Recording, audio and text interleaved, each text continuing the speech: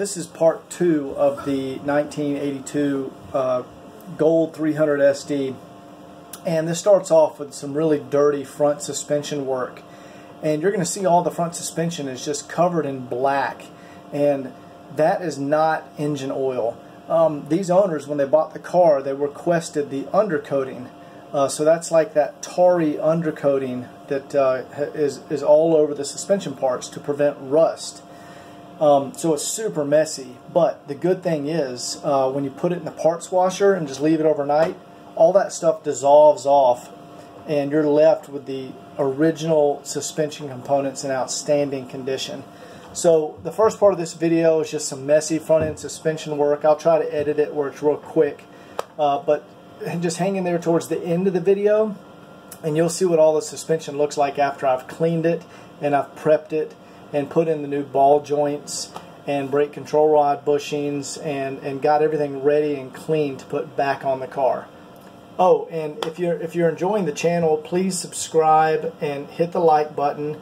You guys are leaving a bunch of comments. I'm answering all your comments, and it helps the YouTube algorithm show my videos to more people if you do that. So I appreciate it and enjoy the video. Alright, I've got all the nuts and cotter pins. There's pieces of the cotter pins from all the control tie rods, and I just wanted to show, here's a tie rod tool that you put it around the boot there and on the top, and this will break it loose. Sometimes I have to switch to the impact.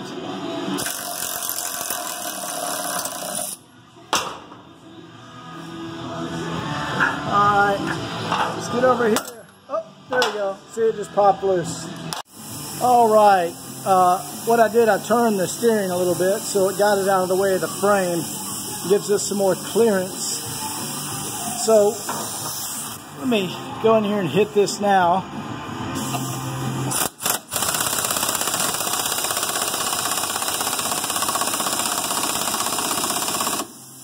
Man, that's a stubborn one. Ah, there it goes. Alright, let's go over here to the other side and see if this one's as stubborn as that other one.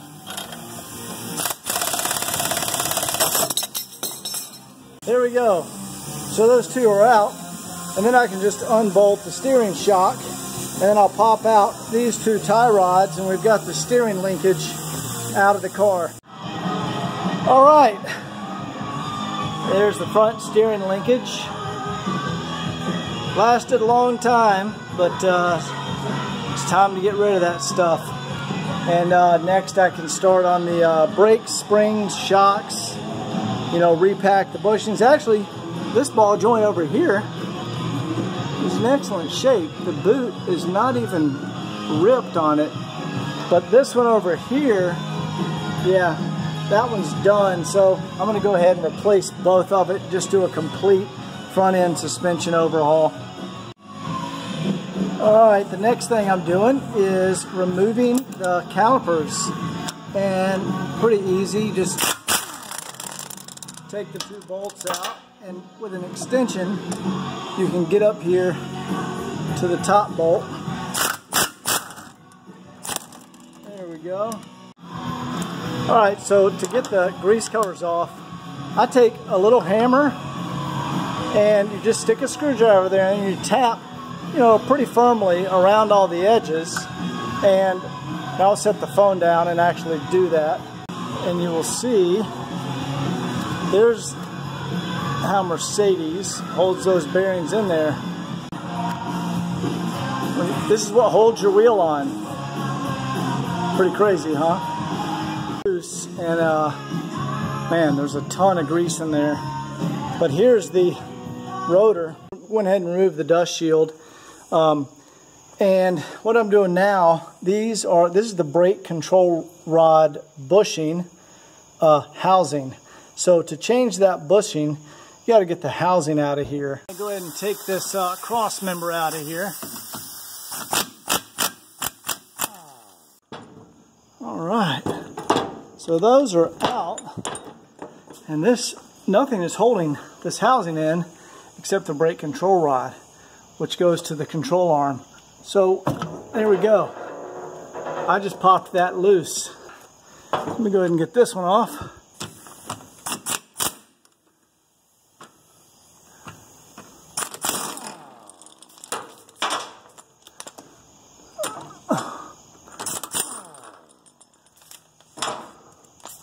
Alright, let's see if that one pops loose. There we go. There you go. That bushing slips into that. I think I actually have a housing. Oh, look at that. I have a housing right there too. So here's the housing that we actually just disconnected. And you can see this one has the brake control rod taken out, bushing taken out of it. But that's where that housing slides in there. The bushing slides in there, and then the control rod connects to that. So, all right, guys, we're back at it. I left off yesterday. I had to pull the springs so I could get the brake control rod housing out and undo the upper control arm and lower control arm ball joints. So I've used a spring compressor. There's the spring compressor. Here's the plates. You just pop those plates in there and the spring compressor goes down through there, and then you turn the bolt and it will tighten the spring together. And I have that out. So the spring is out, and I also popped loose the upper control arm. And these upper control arms, the boots are not broken and they're still in excellent condition. So I can't even move that one. Wow. There we go. I just got it to move. Yeah, those are still great condition. So I don't think it's necessary to change those. And wow, yeah, those bushings are in great condition too. They're not ripped, torn, cracked, nothing. And that boot, wipe that grease off there, that boot is still in outstanding condition. So I'm gonna leave those alone. See the ball joint, yeah, that's loose. I'm gonna change that lower ball joint. All right, this is why I'm replacing the ball joint. Look at that, completely deteriorated, and it's starting to rust inside there. Look how floppy it is. I showed this in some other videos, but this tool is OTC 8149. Let me put that back up there. So here's what this tool looks like. Fits right there around the arm. Turn this out of the way.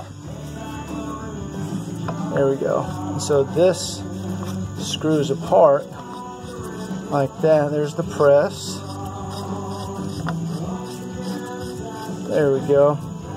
And see, that slips over the control arm. There we go. And then you run that down ½ inch. There we go. You should see that fall when it pops loose. Let me move my tools out of the way.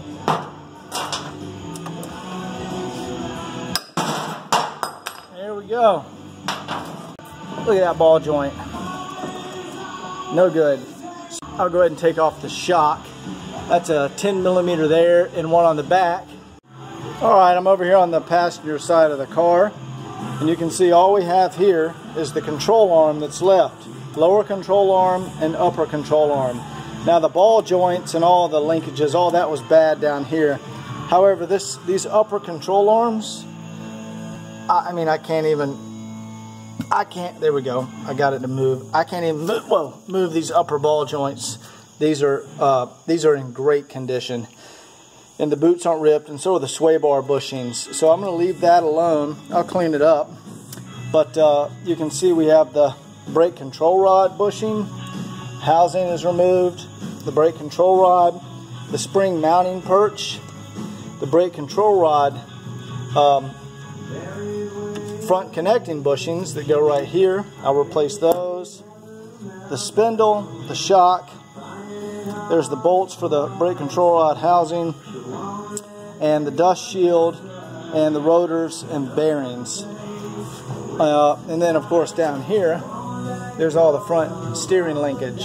I've inspected this, and like these bushings are in outstanding condition. They still have the little tabs from the factory, like you know, like a tire. You know, when a tire is new, it's got the little prongs that stick out from it. It still has those on here, and this is very good condition. There's no flex, no play in that. So that's very good. Same goes with the upper control arm bushings. Those are in outstanding condition. So, like I said, those usually don't change until extremely high mileage. So there's no need to change those now with only 95,000 miles on the car. Anyway, I'll get all new components. We'll get all these cleaned up and get this reassembled, and we'll have an outstanding condition front end suspension. Alright, this is one of my favorite parts, using the Gray Mills Clean-O-Matic. This parts washer. Found it from an old machine shop, and man, this thing gets things so clean. You see all that grease on there? Look at that. It just takes everything off. The solvent in here is so strong. Some solvent I picked up at Tractor Supply, and it really does an amazing job. So a common place for rust to start occurring on 123s and 126s is the battery tray. So tonight I went up there and inspected it, and actually removed the battery. It's right there. There's no rust under the battery tray. It looks good under there. However, from years of, I guess, leaky batteries, or it could be, you know, someone was filling the washer tank and spilt water down in there, but some surface rust has started. The good thing is it has not rusted through. So I can easily sand this down and then treat the rusted areas and repaint it, and it'll be good for another 40 years. So it's good to see that this one was in relatively good condition and it's not rusted through, and I'm able to save it. Alright guys, I finally got a tripod, so that's cool. I don't even know if my head's in the picture because I got it zoomed in here, but you take this slug, put it on the ball joint, and it's important to have the spindle. You want it in a vise, but the bottom of the spindle is also resting on the table. That way it doesn't sling out. Usually what happens when I do this, eventually it breaks loose, and this falls down and it hits my hand, and I hurt myself.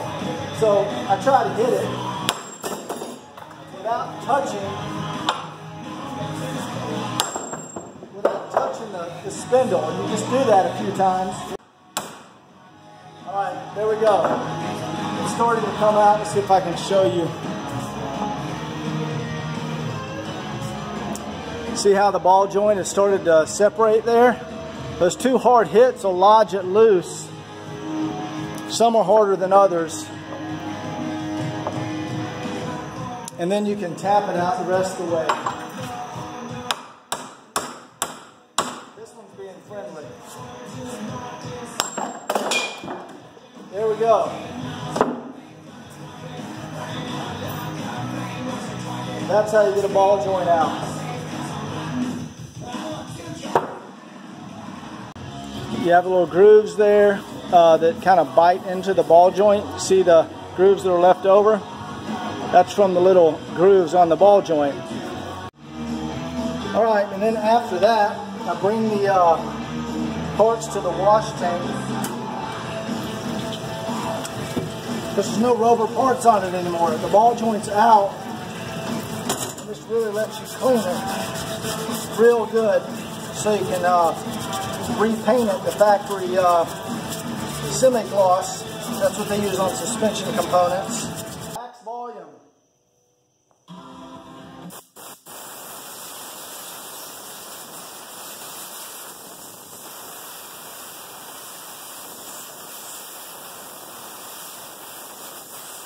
far as the bolts go, some of the bolts have the cadmium, or I think you call it chromate, that gold coating on them. And I like that. It looks really good. So these are the bolts that hold on the dust shields. I mean, you're never going to see these again. I don't know why I go to this length. But I like to just put them in the parts washer. And if you just hit it in the parts washer in a cup for a minute,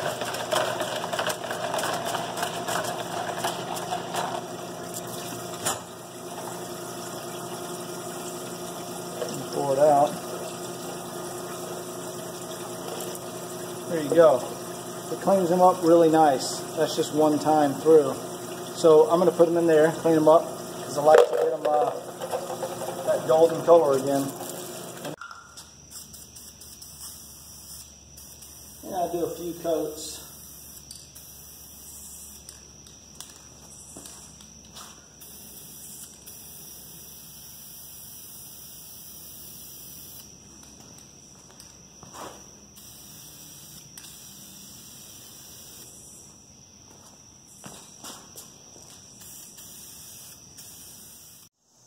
All right, here's part 2 for the 1982 300 SD.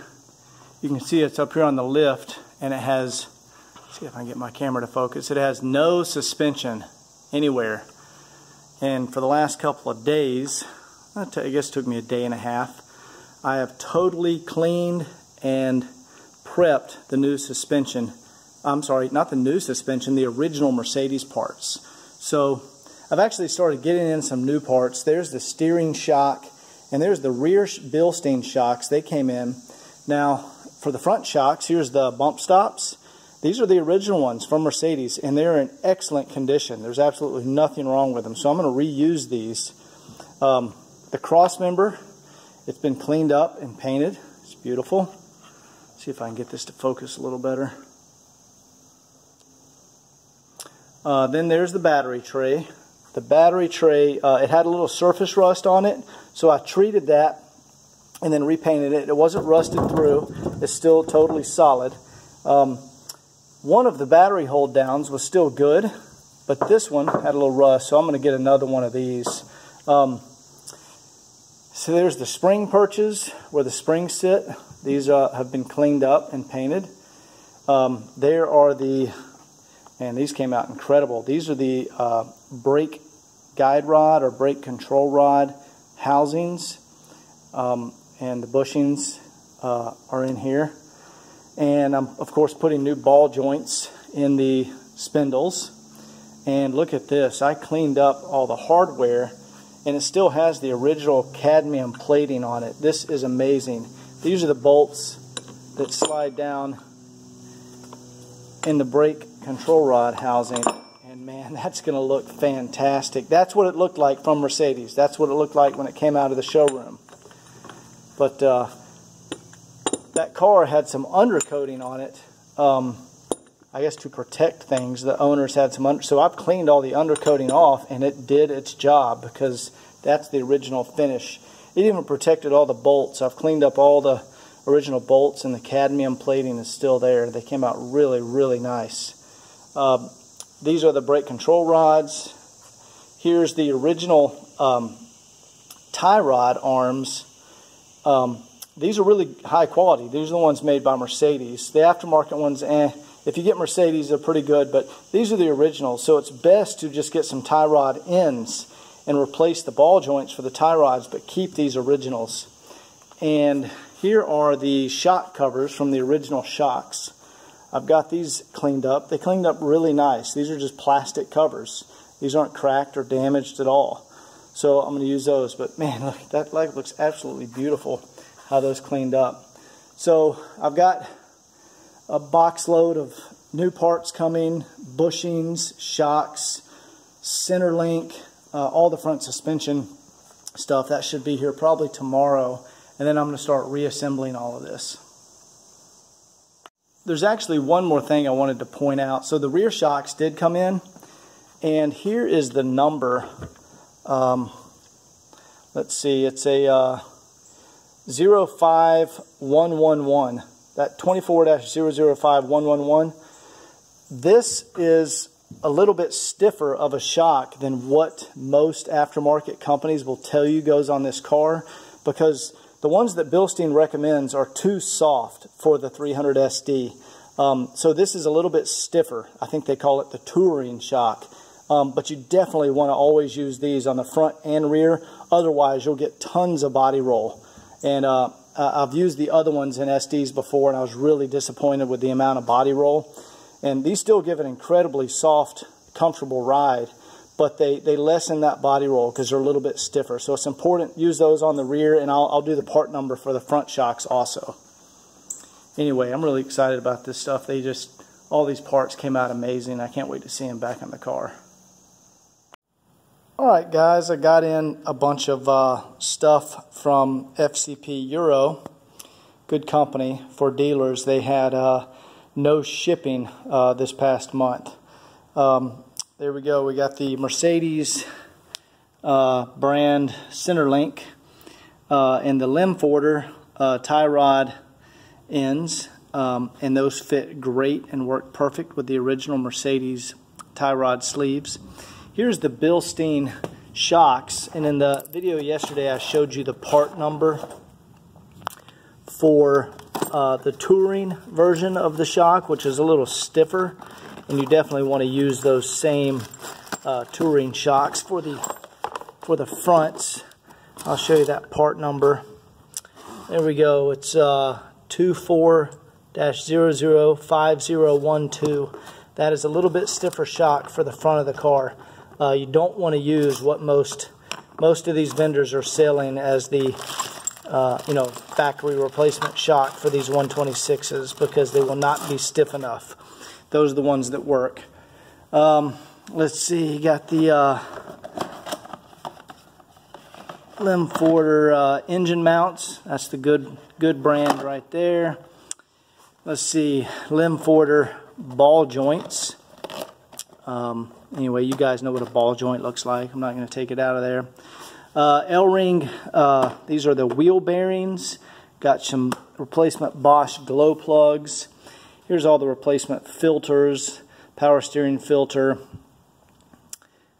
transmission filter, oil filter, fuel filter, large and small pre-filter, then the large air filter, and a Mercedes transmission pan gasket. So all this will allow me to go ahead and start on the front end rebuild, which I'm going to do tonight.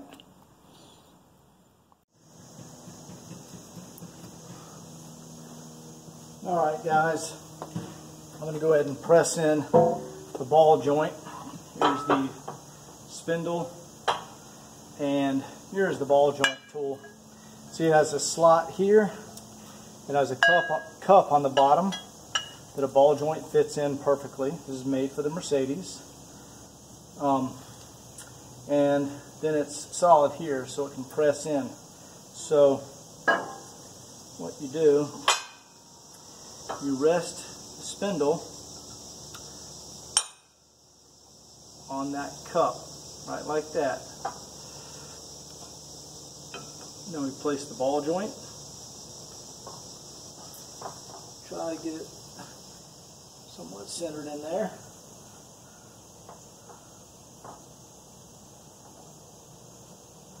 There we go. And then this tool, you can slip it. Sorry, I'm gonna move this ball joint out a little bit to give me some more room. There we go. And this tool, you can slip right over the ball joint, and because it has the cutout here, see how it fits right around the control arm. Alright, I'll get that lined up there, and I'm just going to make sure it's going in straight. That's the ball joint in the tool, and there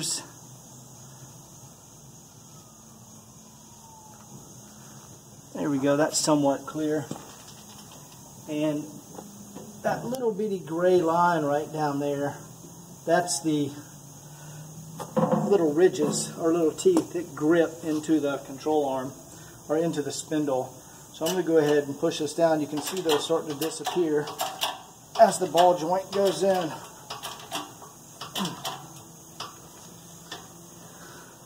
And I just look to check that everything's going in straight.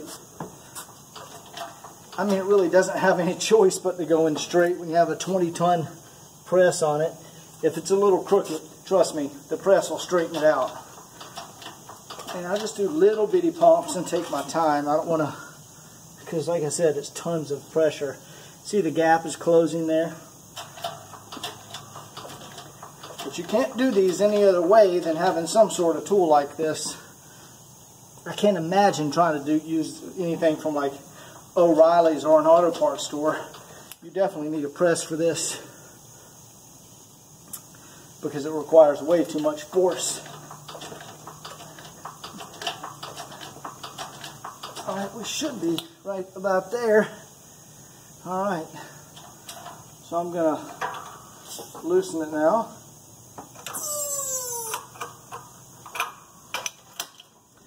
And then slowly take this off so we don't drop everything. Alright, we can see the boot is not ripped anywhere. We can see it was pressed in evenly. You can see it was pressed in evenly all around. And if we look underneath it, we can see it's pressed in even. One side doesn't stick out further than the other. And that ball joint is in there perfectly. And that's how you do ball joints. Now that the ball joints are in, I'm going to reattach. These are the little arms that the tie rod's attached to. The tie rod ball joint goes right here. And I had to remove this arm in order to fit the ball joint in the press correctly, or fit the spindle in the press correctly. But put blue Loctite back on your bolts, because that's exactly how Mercedes did it. And that's how we like to do things.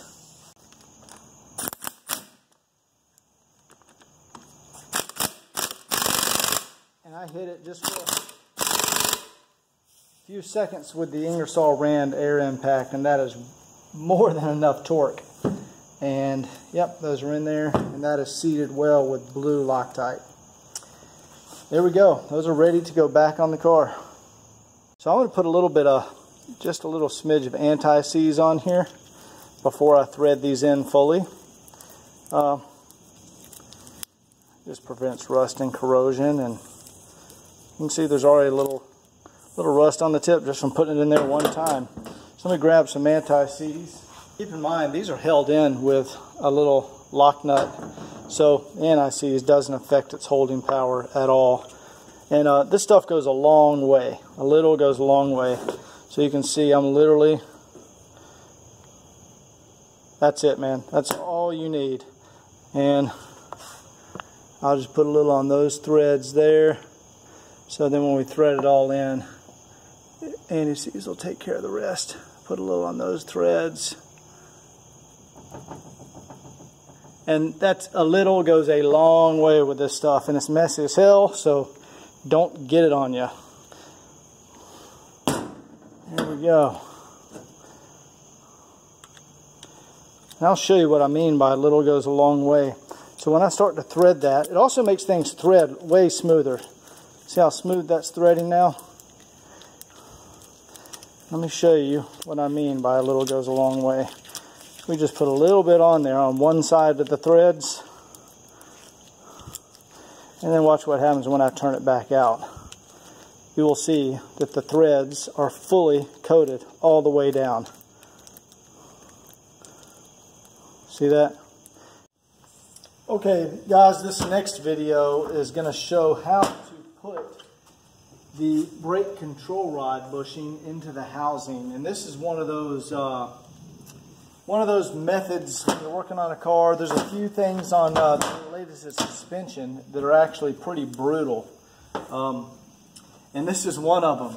It's kind of barbaric how you do it, but this is how you do it. So first thing you want to do, you want to get some grease, and you want to grease up where the brake control rod bushing mounts. that'll do two things. It'll make it go in there easier, but it will also make them come out easier. These are notorious for rusting or getting corrosion. Even though this is aluminum, they'll get corrosion and are really difficult to get out. So you lube that up real good. I think this is actually even how they say to do it in the service manual. So you get it lined up as best you can, pretty straight, and then you just gotta whack it in there until it gets centered. And it takes a few tries. I'll get it here in a second.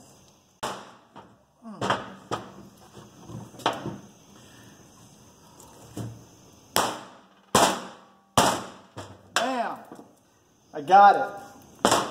So, Jesus Christ. You see the bushing, it pinches together under pressure when you get it in there. See, it's finally now started on every side. So now it's just a matter of driving it home. And of course, I'm using a rubber mallet. It doesn't mess anything up. But there we go. That's how you get that in there. See how it's lined up flush?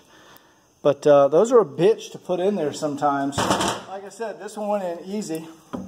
Now, I'll put those protective sleeves back on there. But this one was a bitch. So, anyway, there we go. Alright, I just finished editing that video, and everything you saw, that took about 2 days, probably like 11 hours or so.